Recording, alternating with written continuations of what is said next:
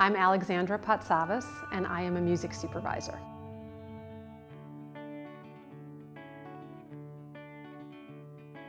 I am hired by directors and producers and some advertising clients to create a signature sound for whatever the project might be, a TV show, a movie, or an ad. I work with bands themselves, of course, especially if we're going to create something unique and special. I brought many bands into cutting rooms and sat down with them and the director to watch a scene and have them brainstorm in front of me and talk about, you know, what kind of music they will write, how it will work with the scene. There's just amazing communication between two creatives. I'm currently working on two great projects, Grey's Anatomy and Scandal. I work on Mad Men and Supernatural. I did all 5 Twilights. That was tremendous fun and such a challenge to create soundtracks for such an enthusiastic fan base. I was always a musical kid, but I was sort of a B+. I was never going to have a career as a musician.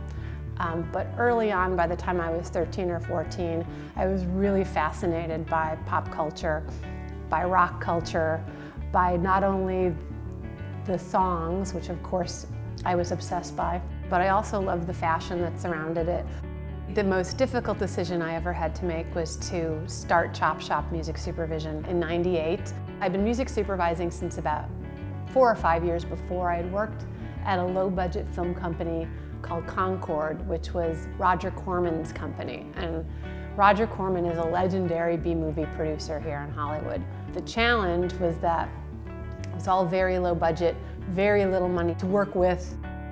I knew that in order to work on projects that I was going to be really interested in, I was going to have to leave the safety of Roger and start my own thing. The moment for me that changed how I felt about the possibilities in music supervision was when I did my first television show, which is a show called Roswell. One of the editors had temped in an amazing Radiohead song called How to Disappear Completely. And it was used for 3.5 minutes in a montage, and it seemed like an impossible task. And we asked, and we sent footage, and they said yes. And after that, it sort of changed my mind about asking. I don't really know very many Greek labels or artists, and it would be really great to build those relationships.